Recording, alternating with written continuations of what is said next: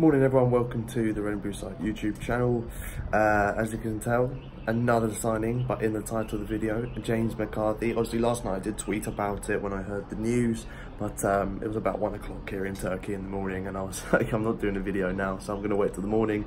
That time is now. My initial reaction to the signing was, well, we all knew it was coming really. It was early in the day, it was reported. The main bit of news and the main thing I wanted to talk about really about the transfer itself was that the transfer fee was originally 8 million, but it's rumoured now to have gone down to 3 million.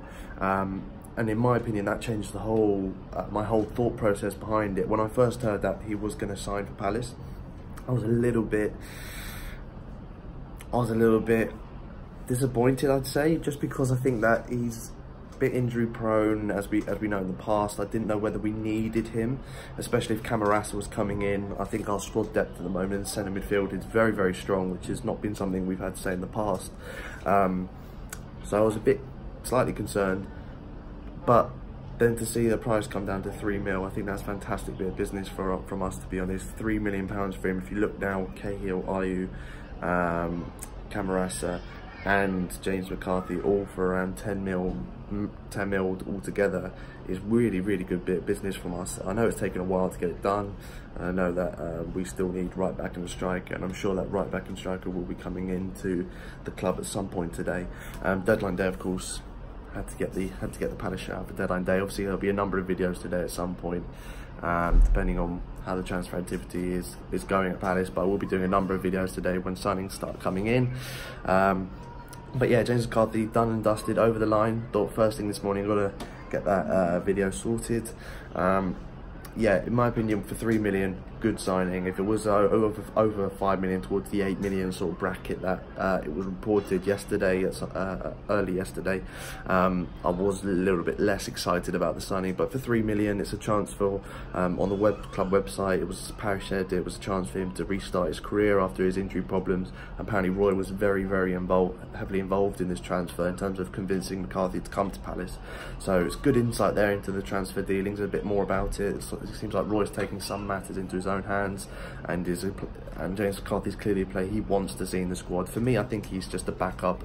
I can't realistically see him being a starter. I see, you know, the likes of Chiarte and Camarasa like starting ahead of him. It may be a McCarthy replacement. McCarthy's starting to come towards the end of his time, I think. He's obviously such a reliable player, and I'm not going to say that he's going to go anywhere just yet, but I think in terms of a few years down the line, I think that McCarthy is going to be the player that, you know, slots in for McCarthy, or at least rotates this season for McCarthy.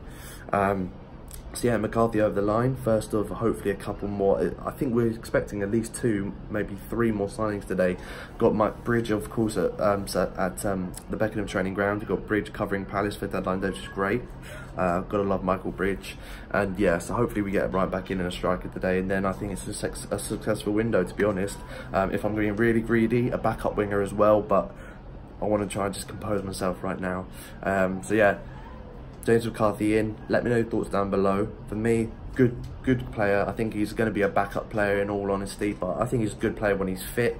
A lot of praise from Everton fans as well, so that's a lot of Everton fans want to wish him well and rate him quite highly as well. So it's always good to hear when opposition fans, who the players played for in the past, have given him a lot of backing. You know, that shows that he's a good club player. He's a good player in general on the pitch as well. So good signs there too. So let me know your thoughts down below, guys. Comment, like, share, subscribe, and obviously more videos will be coming later today.